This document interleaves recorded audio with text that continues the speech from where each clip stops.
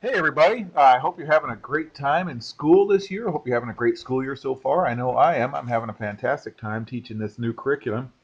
This is integrated one again. This is the ninth lesson of the first unit. So let's go ahead and get started. It's on exponents. So everybody's done this before. So write as a repeated multiplication and then evaluate. So I'm going to go kind of fast. Okay, 4 squared. Okay, okay, it's not 4 times 2. A lot of people want to do 4 times 2.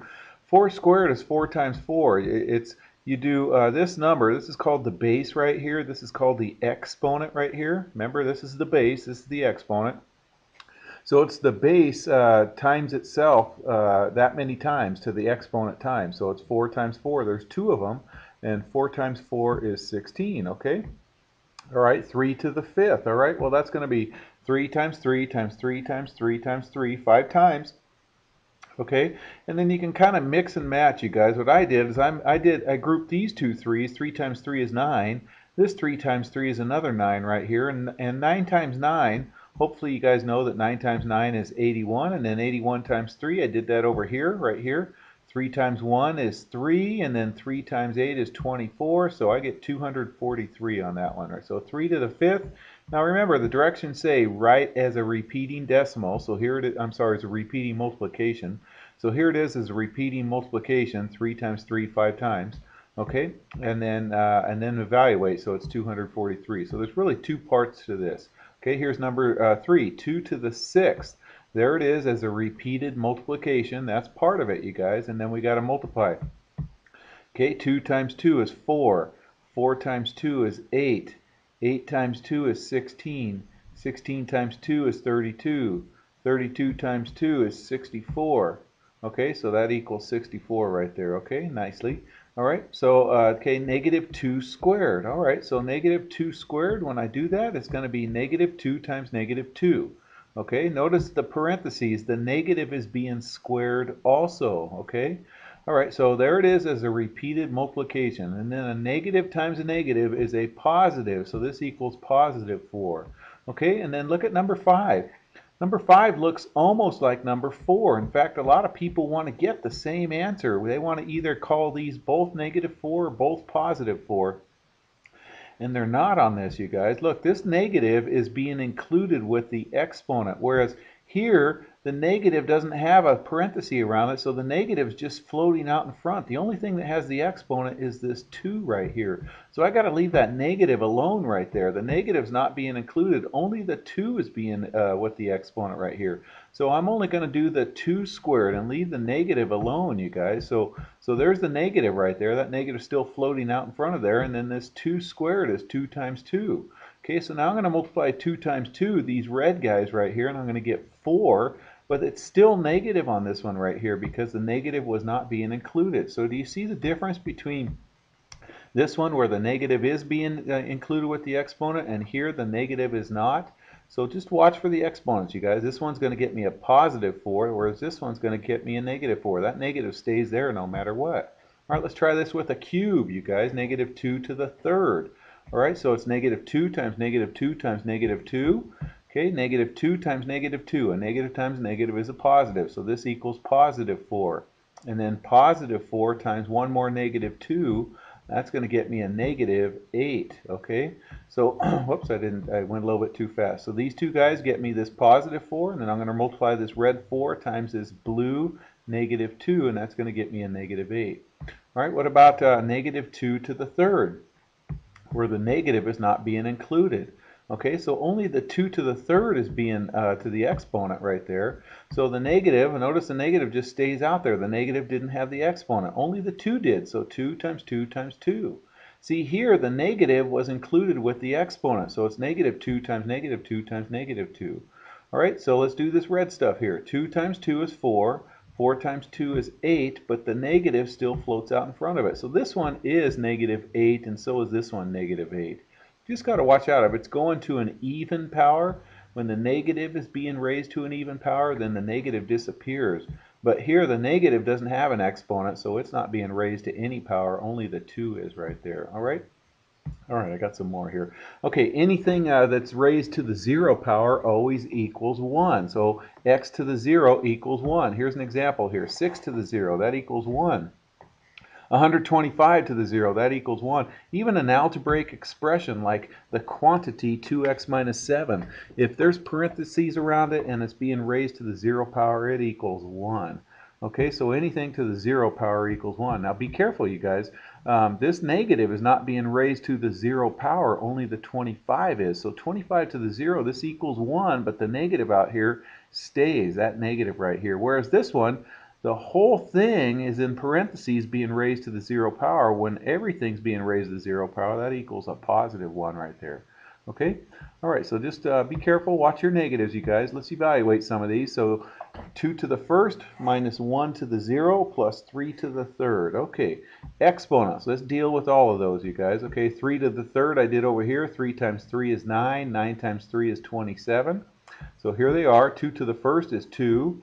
1 to the 0, anything to the 0 is 1. And then 3 to the third is 27. So now I'm going to do 2 minus 1 is 1.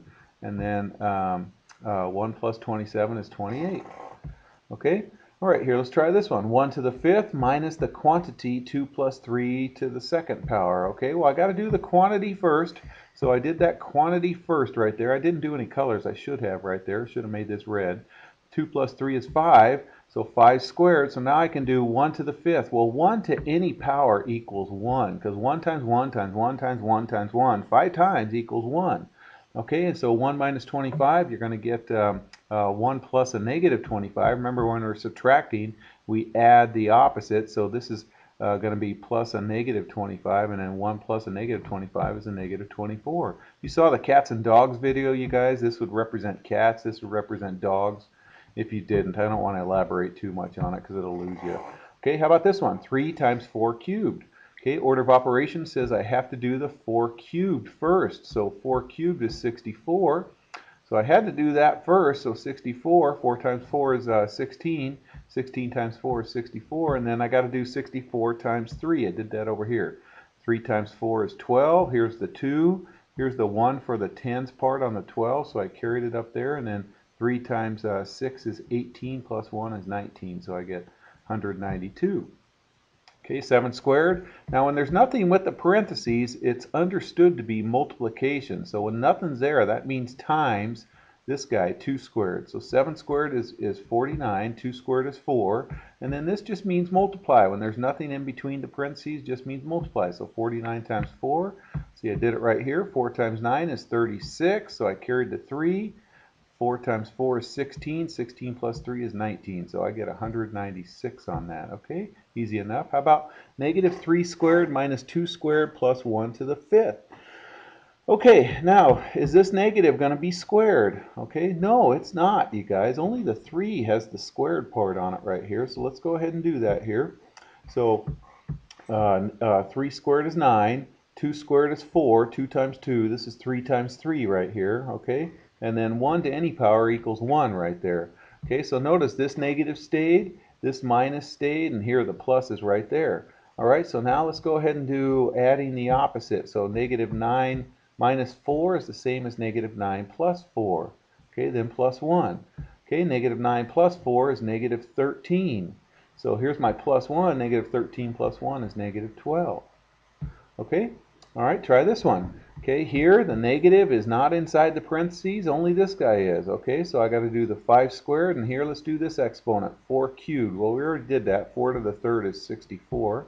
Okay, so I just did the exponents, you guys. 5 squared is 5 times 5. 4 cubed is 4 times 4 times 4, which is 64. Okay, so now this negative here, I got to do the multiplying first. So 2 times 64 is 128. There it is. I did right there. And then now we just got to add negative 25 plus 128. That's going to get me a positive 103. All right. Okay, write an expression for each one of these. Okay. So you ate 2 pancakes today. Every day thereafter, you double the amount of pancakes that you ate. Write an exponential expression for how much you ate on the 10th day. Wow, that's a lot of pancakes, boy. Golly, you gotta be pretty hungry. It's a big number, so it's like it's 2,000 something, I think. Anyways, it's not asking for that part. It just says write an exponential expression. Okay, so the first day we ate 2 pancakes, okay? And then it says we double after that. So the second day is going to be 2 times 2, okay? We double it, so that's 2 squared.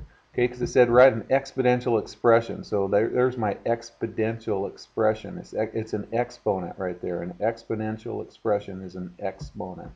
Okay, so the third day, you guys, we just take this answer right here, this 2 times 2, and multiply it times another 2 because it keeps doubling, doubling, doubling. So it's 2 to the third.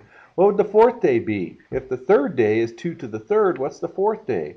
Well, it's 2 to the fourth, hopefully. The fifth day is 2 to the fifth. The sixth day is 2 to the sixth. So finally, the 10th day is 2 to the 10th. So there's the answer. There's my exponential expression for 2 to the 10th.